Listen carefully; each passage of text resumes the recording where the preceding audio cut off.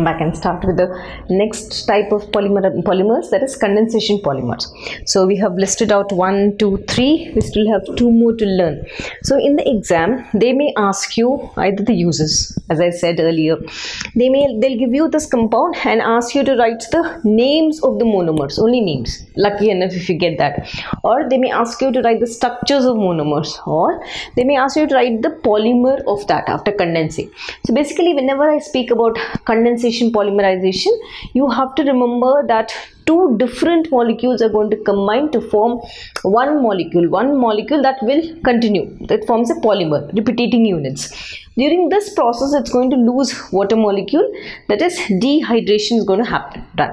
When I have to speak about dacron or terlin, whose uses are already given, as the name suggests here, ter means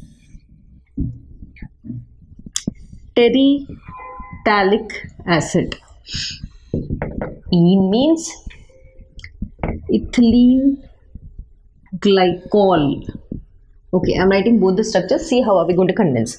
So I'm going to start with ethylene glycol, OH, CH2, CH2, OH. This is ethylene glycol. Okay, I'll take out this hyphen here, and N moles.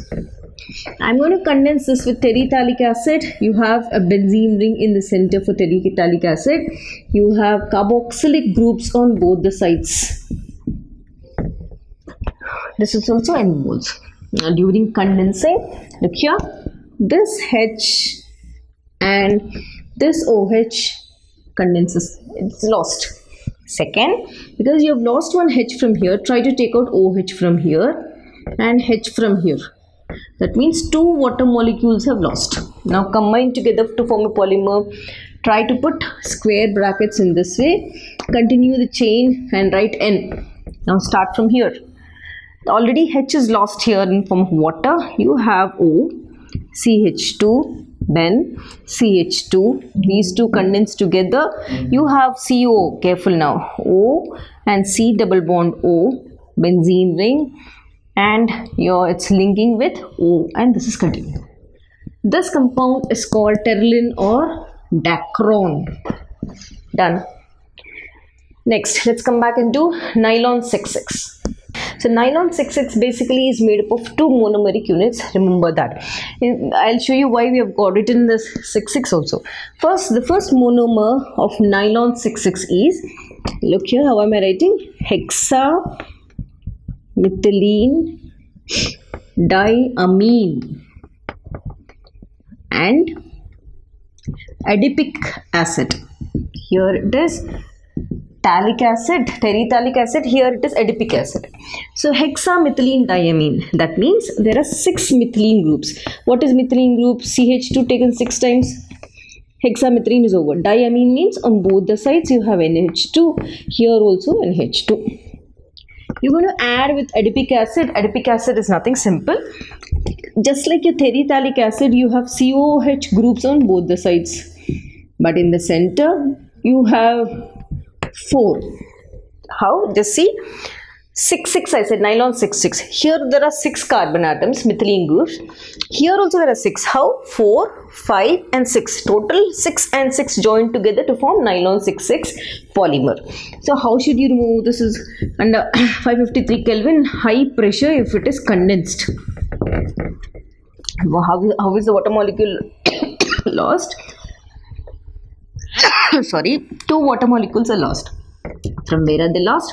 H from here. Observe carefully. 1 H I am taking out from here. When you are taking 1 H from here, immediately take out 1 more OH from here. Done. Now come back to this, because from here and here condensed. I need to condense these 2. Observe carefully. 1 H from here. Done. Now let us write COOH in this way. Easy, isn't it? COOH. I've taken H from here, so I have to take out OH from here. Now join. Make a square bracket in this way. N. Done. This is also N. This is moles. This is also N moles. When they combine, you write it in this way, which represents the polymer form. Now first what happened? NH. Okay, when you can write H also like this, NH, yes. Then how many are there? CH2 taken 6 times. Now this N has become NH. Next, this water is OH is lost. You're left with C double bond O. Then CH2 taken 4 times. Now C O. Now observe carefully. There is a formation of amide group in between. Look here. NHCO is an amide group. That's why nylon 6,6 comes under the category of polyamides. They'll ask you, write an example of polyamides, then you'll write this example. So this is nylon 6,6 because 6 and 4, 5, 6. So see here, there are 6 carbon atoms here, 6 carbon atoms. So this is nylon 6,6. Done. Let's come back and write for nylon 6 now. So nylon 6, the monomeric unit is caprolactam. Caprolactam, nothing simple. It is a cyclic chain. How should you write? Try to first write NH on one end. Then join this with C double bond O. Now from here you have to remember there are 5 carbon atoms. Okay, now this don't start from here. Okay, this is already over. 1, 2, 3, 4. Now count 1, 2, 3, 4. And the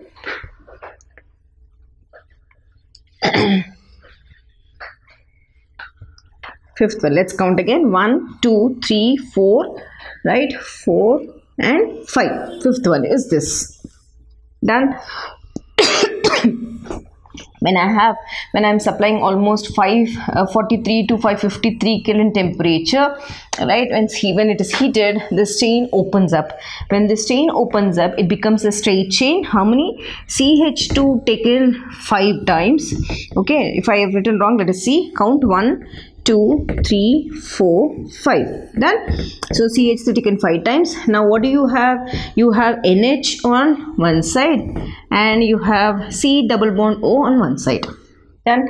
So this extends, this also extends. You can write like this, C bond O, this becomes. So this is your nylon 6 because 5 plus 1, 6. Nylon 6. That's it.